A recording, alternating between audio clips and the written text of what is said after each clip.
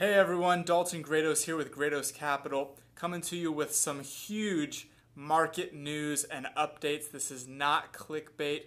It's unbelievable. Today is Monday, September 21st, 2020, and we're already off to quite a week in the stock market. So the futures were looking like we were pointing upwards. We were looking bullish for heading into this week. And then news dropped of the major banks being involved in over $2 trillion of illicit funds being used for laundering and other criminal activity between 1999 and 2017.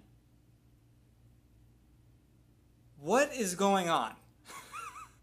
I mean, just this year, 2020, it's like we just keep turning up the heat with everything going on.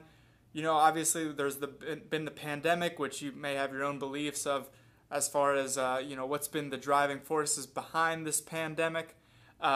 We have obviously riots and things going on in the streets. We have an election coming up. As if the election couldn't get any crazier. Now we have Ruth Bader Ginsburg passing away, and that's just threw a wrench in the whole thing.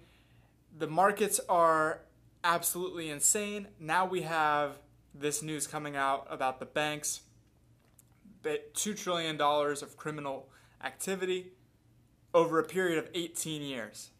And today at market open, we were expecting things to just crater, and now it's about 1 p.m. in the afternoon Eastern Standard Time, and it looks like we dipped a little bit this morning, and we might be recovering a little bit as far as just what the charts look like. I don't know if I want to trust it or not. Other news came through of the Nkla CEO.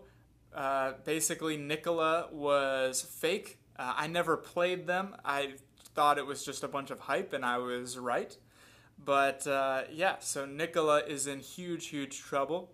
There's news on Twitter about their CEO being arrested. Turns out he's not being arrested.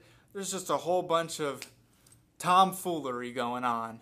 Tesla also has their battery day tomorrow. That's highly anticipated. So we'll see what happens. Maybe they'll go through the roof or not. Who knows? You could have another something similar to the window breaking at Tesla's last event where they unveiled the pickup truck, and all of a sudden everyone sells their Tesla shares. Bottom line is, if you are watching this video in 2020 and you are living through everything going on right now, it's unbelievable. And I don't say that to cause anxiety or fear in you.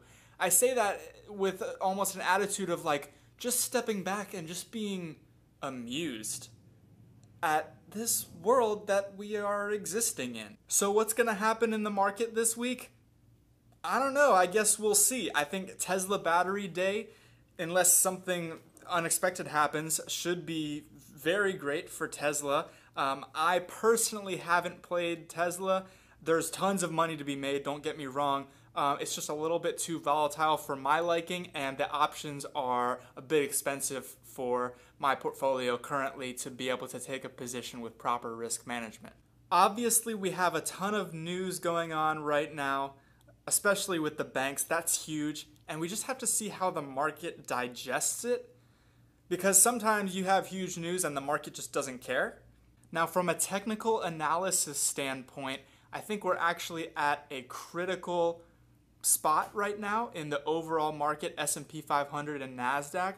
I went back on the daily charts and did some analysis using the Elliott waves, and it looks to me that we're right in wave 4 of what would be an Elliott wave on the daily chart on a bigger trend.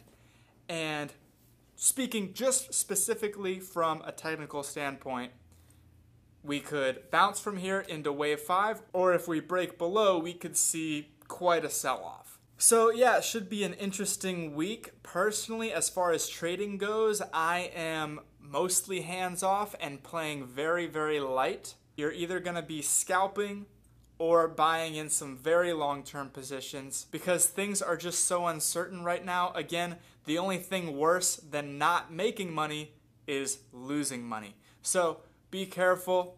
and stay tuned for more updates. Also, don't forget to like, comment, subscribe. Let me know what you're thinking, what you're seeing in the markets, and let's get better together, guys. See you next time.